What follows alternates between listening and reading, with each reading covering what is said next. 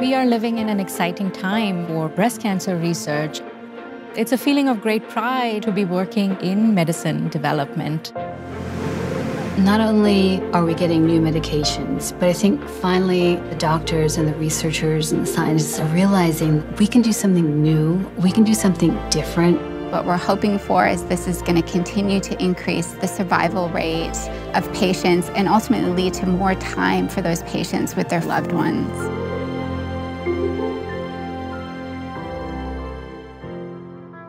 Invasive breast cancer spreads from where it began in the breast to surrounding normal tissue.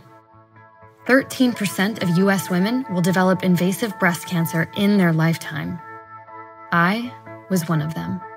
I am currently inside a hyperbaric chamber. In 2019, I was diagnosed with stage 3 breast cancer. Along the way, I documented my treatment journey, from chemo to surgery, radiation, antibody infusions, and targeted therapies. After decades of aggressive chemo being the norm, we're finally seeing huge advancements in new treatments and therapeutics. And I wanted to find out what's next in the fight against breast cancer. Today, I get to sit down with two of the leading scientists from Pfizer Labs in La Jolla, California, to learn more about their groundbreaking breast cancer research. A lot of exciting work is being done right here on campus, and today we'll get to take a look at the process behind the groundbreaking science that has the potential to save lives.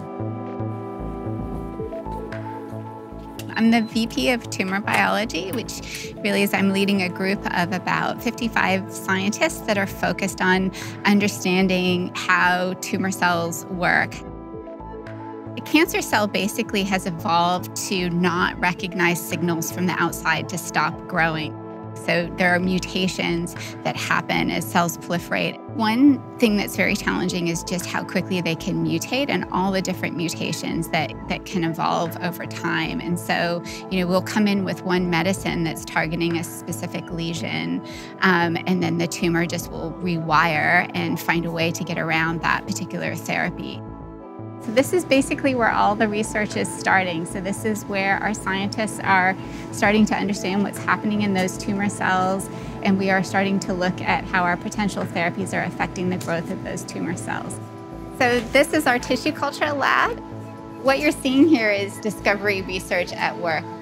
Mostly what you hear about in the news is when a therapy is finally approved. But what we're doing here is this early testing where these potential medicines, we're looking to see what effects they're having on the cancer cells.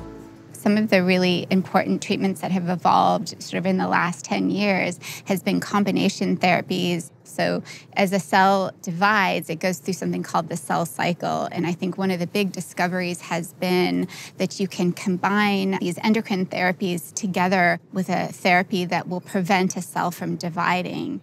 So the folks in my lab are working to really understand preclinically how these medicines are going to combine, and then Natasha and her team use that information to design clinical trials. This is the lab space. Okay. About a century ago, we discovered that we had the tools and the technology to surgically remove the cancer lump or mass, but often when there is surgery, then the cancer tends to come back. But in the recent times, we have now come about with things called targeted therapies. The toughest challenge that we face is finding that targeted therapy option and overcoming the resistance that develops with breast cancer. And is the resistance the part of what makes cancer such a formidable opponent? That is exactly right. There is definitely hope, and we are studying these resistance mechanisms.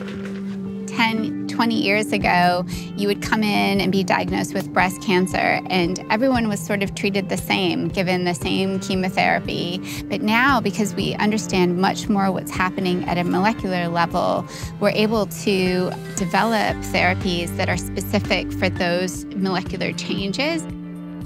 What we're hoping for is this is going to continue to increase the survival rate of patients and ultimately lead to more time for those patients with their families and their loved ones.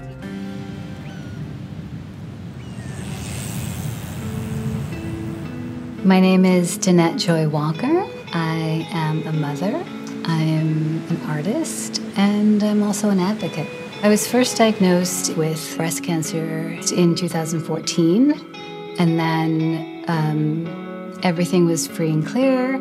Then a year later, I was diagnosed with metastatic breast cancer. So it came back, and it spread.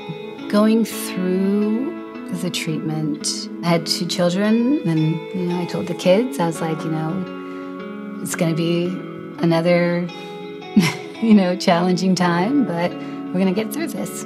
Does it bring you a lot of optimism to see how quickly the treatments are changing and evolving? 15 years ago, things were so different. And now I feel like just as technology rises and the researchers and the scientists and the doctors who are really getting this idea, they're like, okay, like this person is diagnosed with cancer, this is what we can do, these are the new treatments that we have. I think patient visibility is really key. And with technology now, people are able to share their stories more.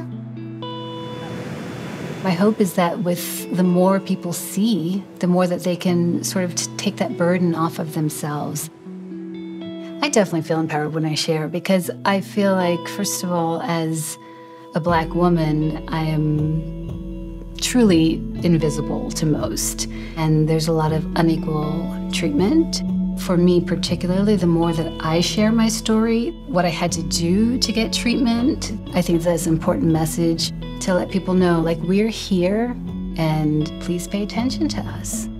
The more that we can connect, the more that we can teach each other, we can learn new and different strategies, new and different techniques. Make it normal, make it real, have the conversation. Think of the things that bring you joy in your life. Think of what you're living for and live for that. I'm just so grateful. I'm grateful.